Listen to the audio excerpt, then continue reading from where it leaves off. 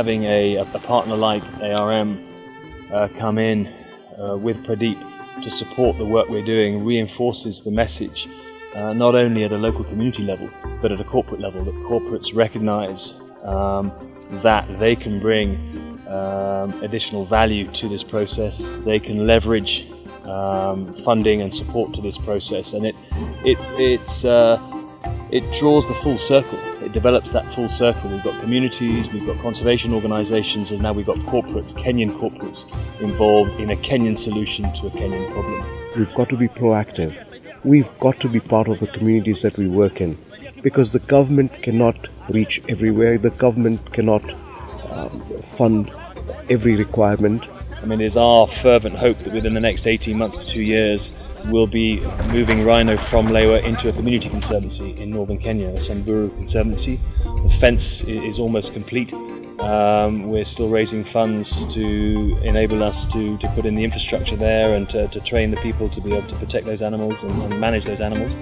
And that will be a huge, huge step forward to have a community owning those animals and managing those animals. Starting tomorrow, we'll be moving rhino from Lewa onto our adjoining conservancy to the west of us, Borana Conservancy, making another 32,000 acres worth of rhino habitat available. The Borana Conservancy has a common boundary with Lewa, and so it's been part of our game plan for a long time to become a fully integrated ecosystem.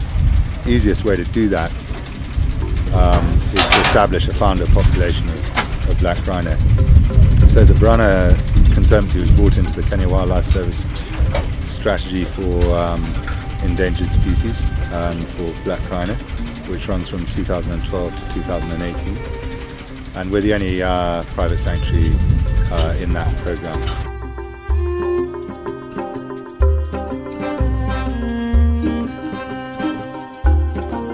My name is Patrick Molandi from KWS Headquarters Veterinary Capture Unit. We are doing the translocation of rhinos from Lewa to Borana. The ground crew and the fixed wing pilot has already located the rhino, so we want to load up and be ready for darting the rhino. So I'll pick up the dart, which is pressurized. So in doing our job, we are headed by a drug, and here is the dart. It's generally a tranquilizing dart, and there's a drug inside, and it's a narcotic, very, very powerful narcotic.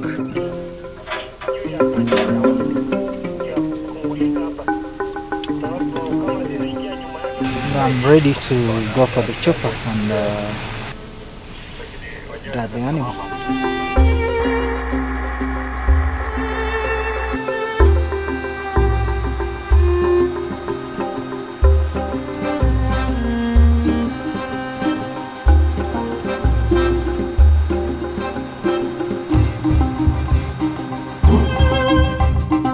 In order for your delivery to be accurate, you have to go for a good place with good body part, with good muscle and with good circulation.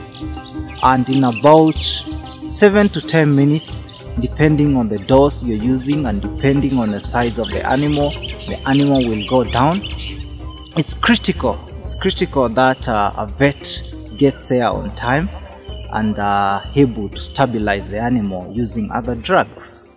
It is only then that the capture team will come, and you are able to either input a transmitter .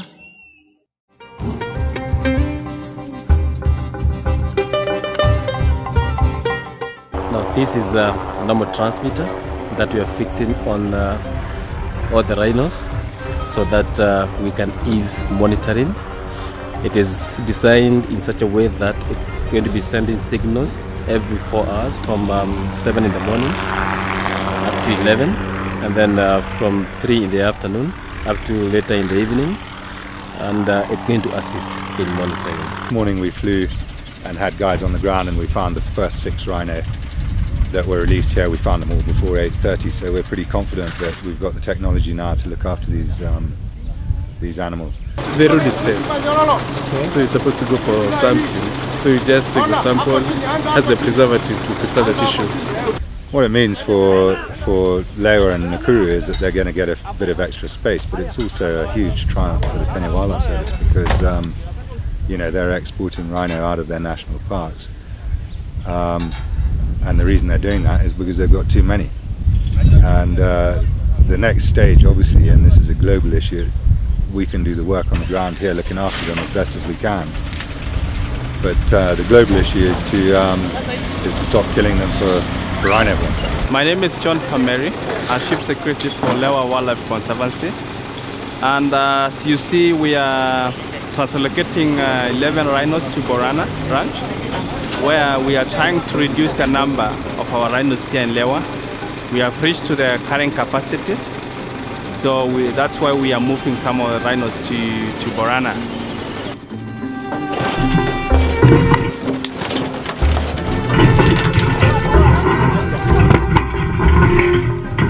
Wildlife veterinarians, conservationists, pilots, everyone.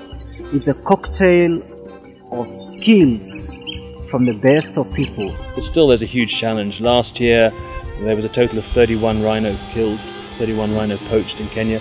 This year to date there have been 35. So the figures are increasing, the pressure's increasing.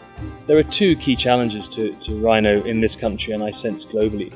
One is the poaching and two is the lack of available habitat. We on Lewa here have too many rhino for the habitat that we have. They've bred so effectively, we've managed them so effectively that we now have too many. And if we continue to hold those animals, the efficiency of their breeding will decrease and the growth of that population will decrease. So you're either losing rhino from poaching or you're losing rhino because they're not being born.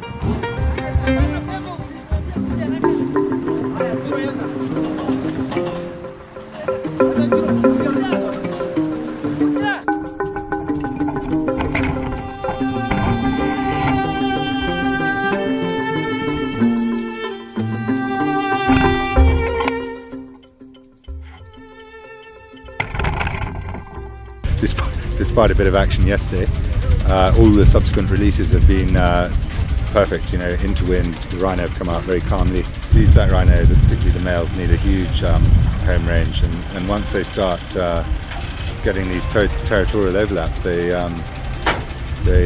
stop breeding and they start fighting. And so this is really about creating more secure habitat. Killing of elephants, killing of rhinos does not help this country. The only way we can gauge